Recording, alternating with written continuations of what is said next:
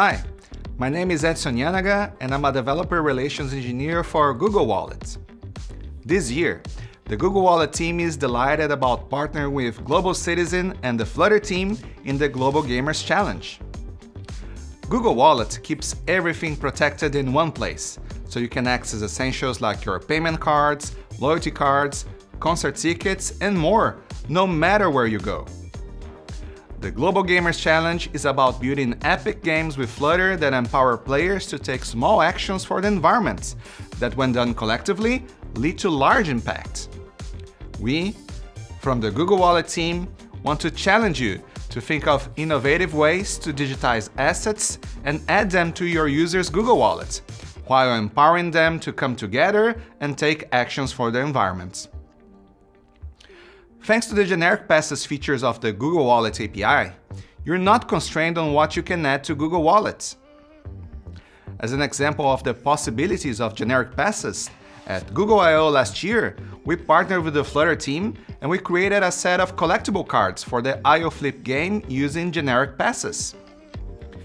If you check our Yugo I/O demo at the URL you see on the screen and answer the questions correctly, you'll be able to add Dash, Dino, Sparky, and other characters from the I/O Flip game to your Google Wallet as collectible cards. Google Wallet is going to award prizes in two different categories: Best Google Wallet API Integration and Best Google Wallet API Integration with Japanese Localization. In each category, prizes will be awarded for the best integration, for the runner-up, and for third place. The best integration will receive a $7,500 prize, with $5,000 for the runner-up and $2,500 for third place. All winners will also receive an opportunity to have a virtual coffee with a Google Wallet team member and promotion of their project subject to Google's discretion. What are the criteria we'll be using to determine the best integrations? First, your submission must have a successful integration with the Google Wallet API, meaning that your users will need to be able to add your passes to their Google Wallet. Your passes can be assets like raffle tickets, collectible cards, collectible awards, or anything else you can create. Second, we'll be considering the social sharing features of the integration. If your application uses the Google Wallet API in ways that promote interactions between your users. Some examples could be collecting and sharing passes between your users, such as collectibles, or interacting with something in the real world like a QR code, to be able to collect special passes in your Google Wallet. Third, we'll consider how innovative your usage of the Google Wallet API is.